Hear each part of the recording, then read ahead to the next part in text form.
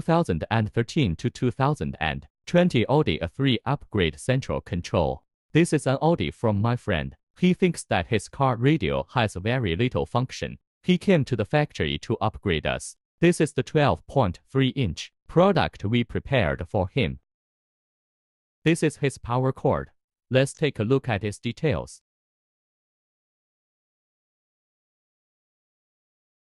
This is the disassembly tool we have prepared. First of all, we removed the air outlet accessories of the original car. Remove the 2 screws inside. Then use the tool to open the original car screen panel. Then unplug all the wires. Use the keychain here to remove the original car host. Unplug the power plug of the host and other wires. Here we pass the power cord through the storage box and pull the other end out of the screen position. We plug one end of the power cord into the mainframe and the other end into the power supply of the original car. The other wires are also plugged back in.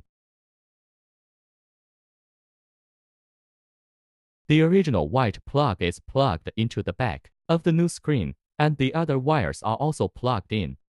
Finally, you just need to reinstall the new screen and other accessories. The installation is complete. Let's test whether the sound is normal.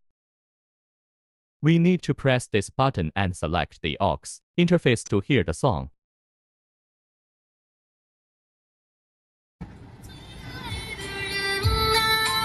If you want to try other sound effects, we click DSP.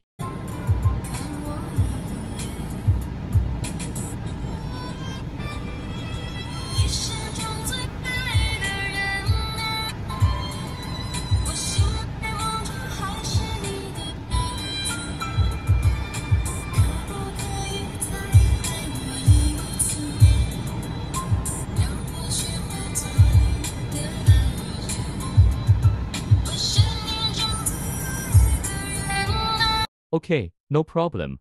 Now let's play the video to see what the effect is.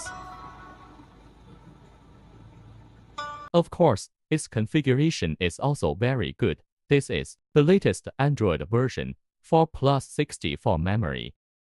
After modification, it still retains the original car system. It also has the original dashboard data, and we step on the accelerator test.